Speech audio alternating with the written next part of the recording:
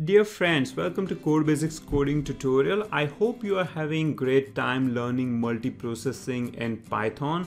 In this tutorial, we are going to cover one very interesting topic called lock.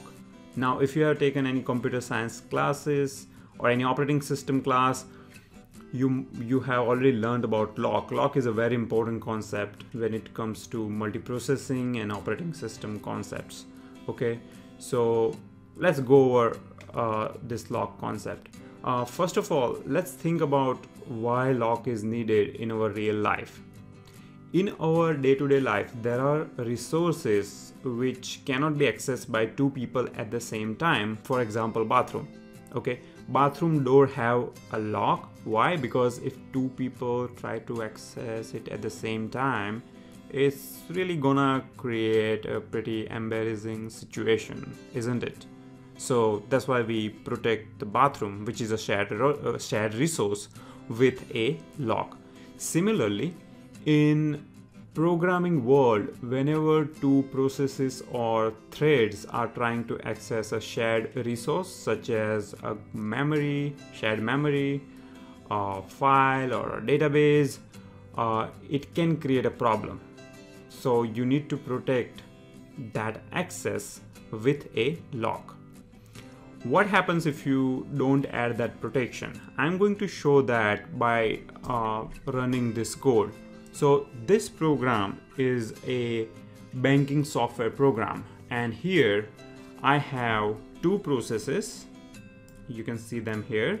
The first process is depositing money into a bank, and the second process is withdrawing money from the bank, and in the end I am printing the final balance. Okay, so I'm starting with a $200 balance.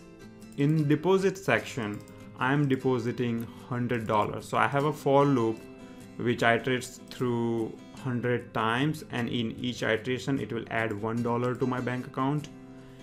And similarly, in the withdrawal, I have same loop which iterates through 100 times, and every time it will deduct $1 from my bank account.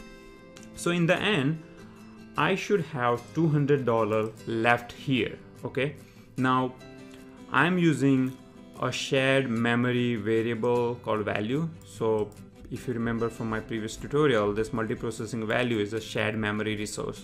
Let's see what happens when you try to run this program.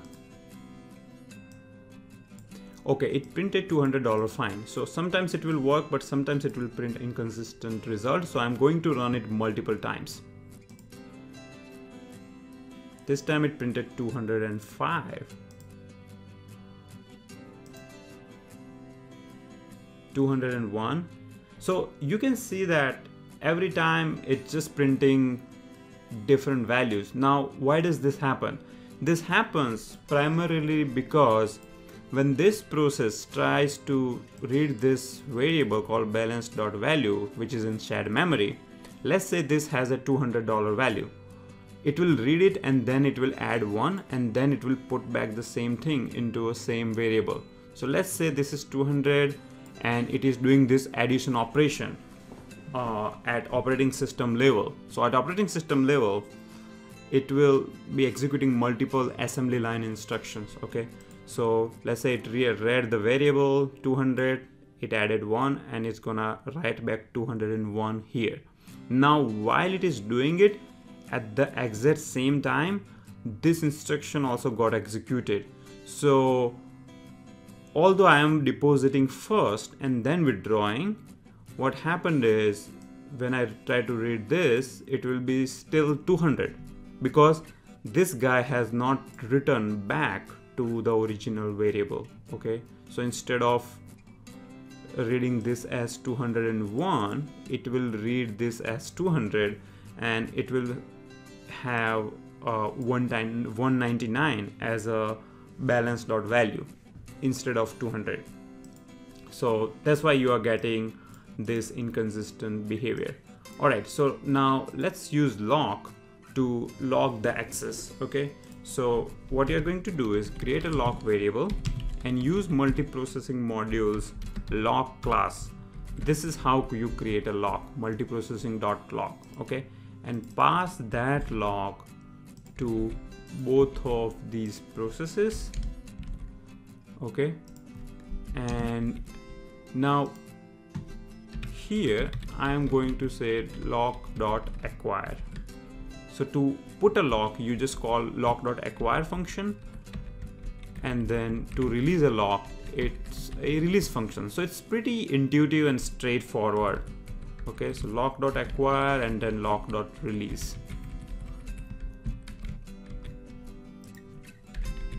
Now this section of code is called critical section.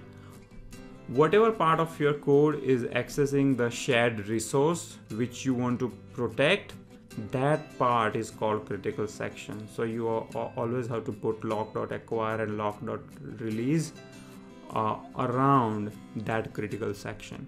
Okay, now let's run it. Okay, so now it's gonna print 200 every time. So I'm running it multiple times just to prove that I'm not making this up. It now works. Okay, so the guys who write your banking software, they better use lock, otherwise you will have chaos in your bank account transactions, you know. So using lock is very important. Okay, so that was all about locks. We are going to cover a few more multiprocessing concepts in future tutorials. Learning multiprocessing with Python is extremely easy, and I hope all of you are having great time, and I'm pretty confident all of you can learn Python very easily by following these tutorials. So thank you for watching, and I'll see you in the next tutorial. Bye.